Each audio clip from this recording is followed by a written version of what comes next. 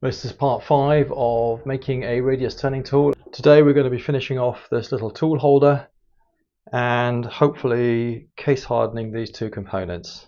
We also need to make a bush for setting the cutting tool in its correct position. So the bush fits over the cutter and is used for setting the cutter in the right position, using gauge blocks if necessary to get precise movement.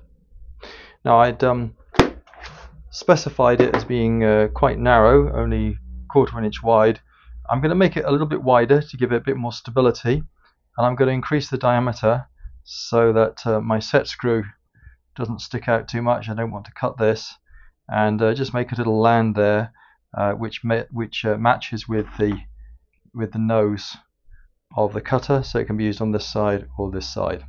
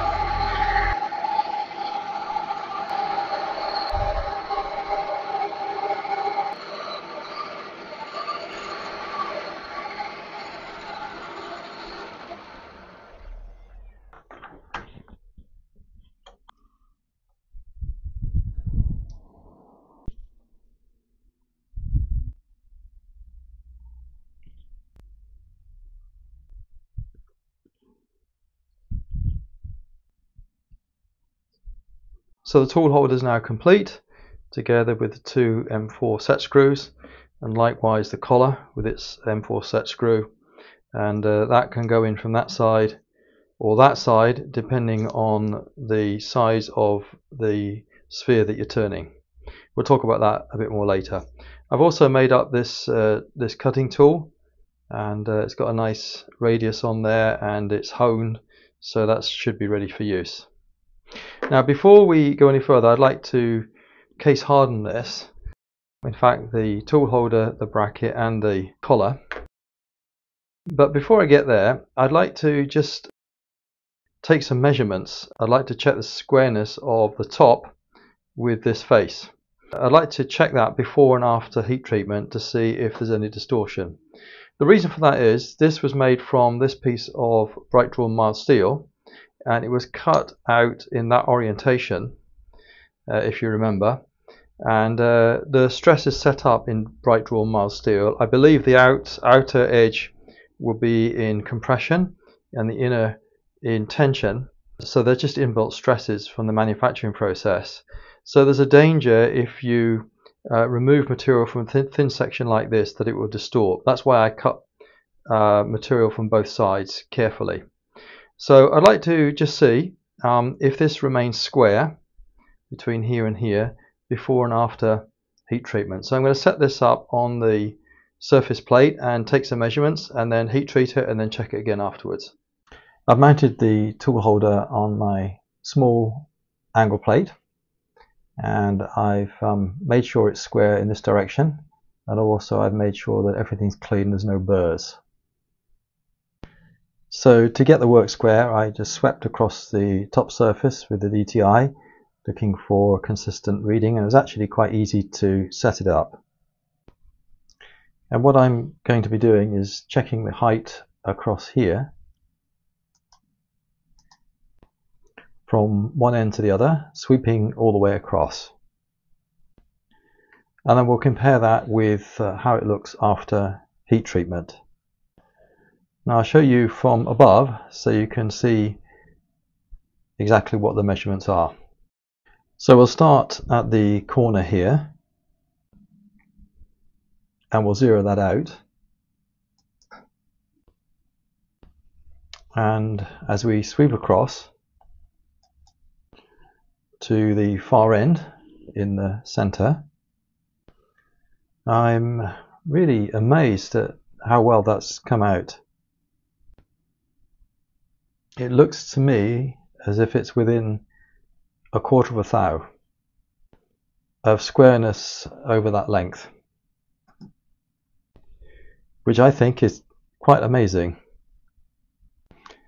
Anyway, the reason for checking this is to see if it changes after heat treatment, after case hardening.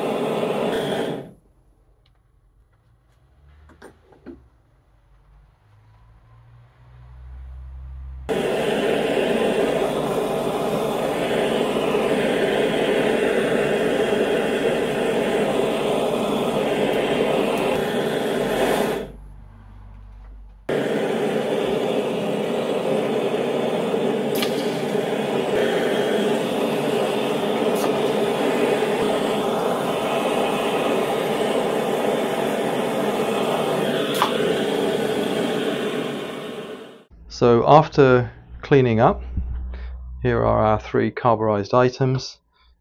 You can see the color's a little bit different from the original steel color, and also you can hear just by rubbing them together they've got a different sound. So I'm happy with that. Dimensionally, everything fits together as it did before. That's the same fit in there in the slide, and likewise the cutter is still a good fit in the reamed hole. So what I'm going to do now is mount this back on the angle plate and check that for squareness. Mounted the bracket again on the angle plate, and again got it square in this direction, and I just give you an overhead view again so you can see what the surface flatness is like. Well, just sweeping across the width just to show that it is square, and then if we start up in this on this edge and then down to the far edge, I think you can see that that is at least as good as it was before. So what I conclude from this is if you're making small components from bright draw mild steel, it may not be necessary to normalize it, to stress relieve it before machining. There we are. Well, I can't pretend that I haven't done a few sneaky test cuts already, but before I go too far, I thought I would just show you how easy it is to set up. I've discovered I don't actually need to remove the top slide, not for small work anyway. So it locates very quickly and easily with these two T-nuts.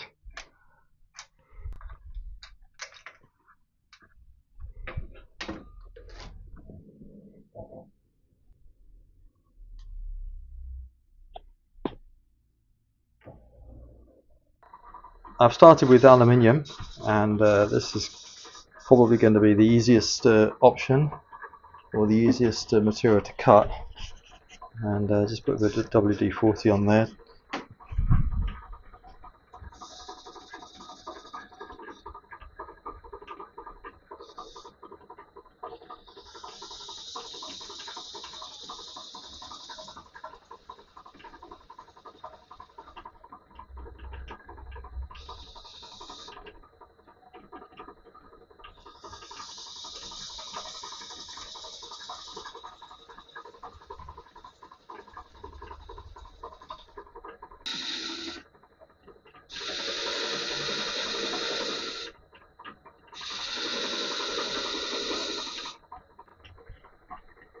The thing you've got to watch out for is when you get up close to the chuck, and that might be a reason for making a handle so that you can keep your hand away from the chuck. So I'm going to think about that.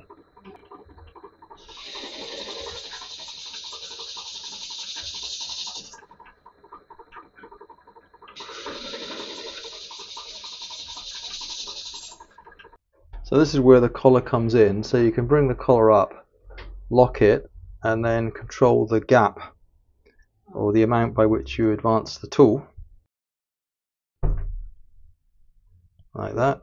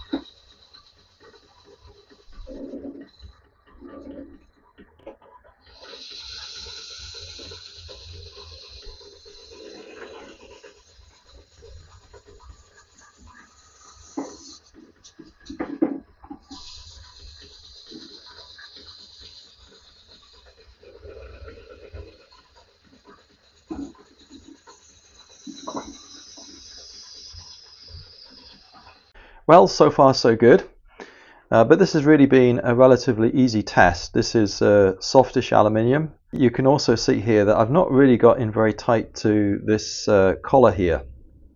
And if you look back to my first video, the whole reason for making this is because I have another job in mind, and I want to turn silver steel or drill rod, which is going to be a bit more demanding, and it's going to have a much smaller diameter collar. So before I go ahead and test this on steel, I really want to look at how this can be developed further. Let's just take a closer look at what we have already. What I haven't made clear is that the tool holder can actually be used in two ways. So this is in the configuration for larger diameter work, but for smaller diameter and finer work, this can be rotated like this,